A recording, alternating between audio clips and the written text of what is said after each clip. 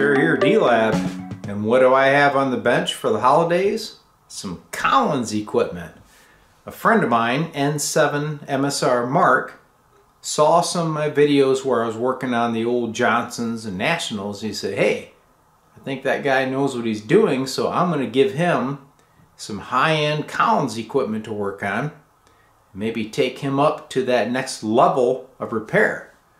So that's what we're going to do in this new video series of Collins repair. So first we're going to start with the kwm-2 transceiver.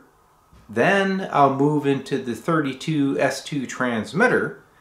But the kwm-2 has a whole bunch of cool problems that we'll work through. In this video we're going to concentrate on the neutralization that is not operating properly, and it actually damaged a power supply. So let's go into the kwm-2 and see what's causing that, and then later on we'll cover other issues with that transceiver. Stay tuned. So as you know, the approach D-Lab always takes is the Mr. Obvious inspection.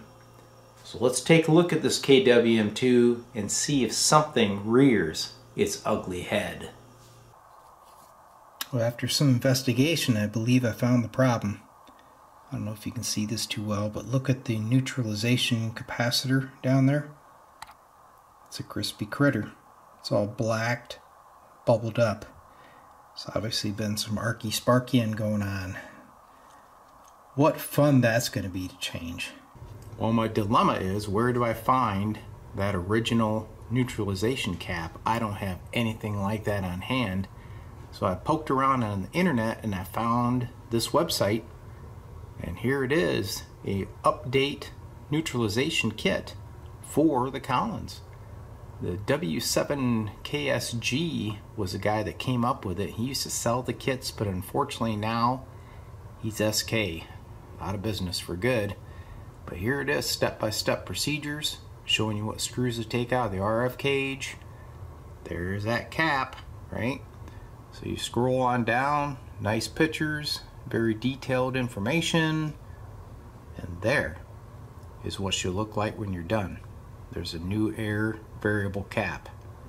So that is what I'm going to do for the Collins kwm-2. So I've made up my neutralization upgrade kit with things I had on hand, luckily. Had this new old stock Johnson air variable, 1.7 to 20 picofarad, okay, a 0.001 2 kV cap, 470k resistor, and I made the insulator out of some phenolic to mount the cap. Now to make this, you would think, man, that's kind of tricky, pretty small. This only measures 5/8 by 3/4 of an inch. But if you look at your Collins, there's one of the same type caps right there at the rear, so you can use that as a template, just like that. So let's get the process started. I'm going to follow those step-by-step instructions right off that website. So I've already started disassembling the RF cage. I got to get the screws out from underneath, get the tubes out, and expose that cap and get her stripped out, and we'll put the new one in. Alright, got the cage off. All the screws were pretty much accessible.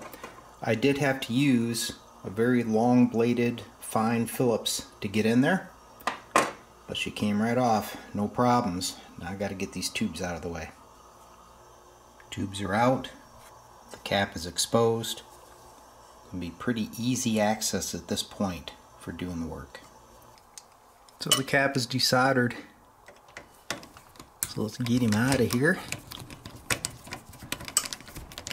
And check out how badly it arced. I can already see some arcing to the chassis.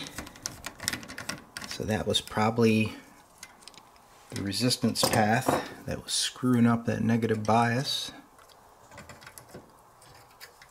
And there it is. Mr. Charcoal.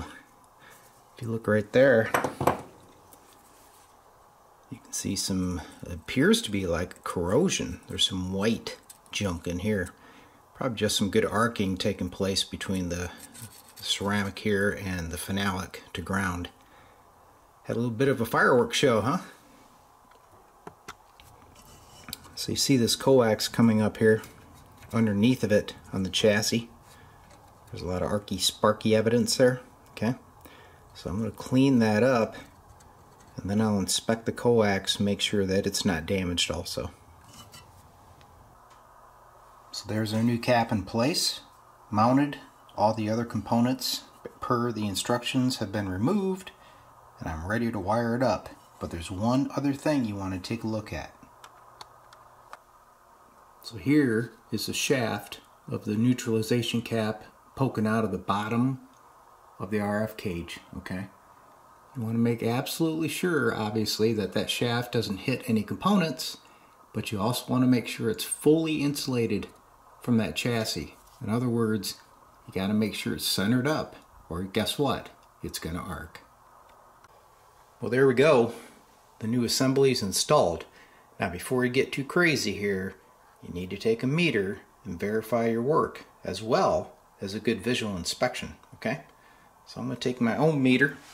I'm going to do some quick checks. Number one, across the cap to make sure the plates aren't touching.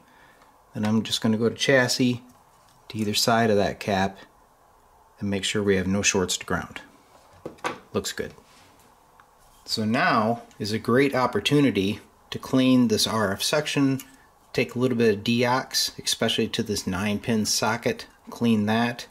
Make sure everything's cool before you put it back together, because you really don't want to take it back apart. And also remember, if there's been some arcing going on in here, more than likely your tubes have been damaged. So you might as well check them before you reinstall them.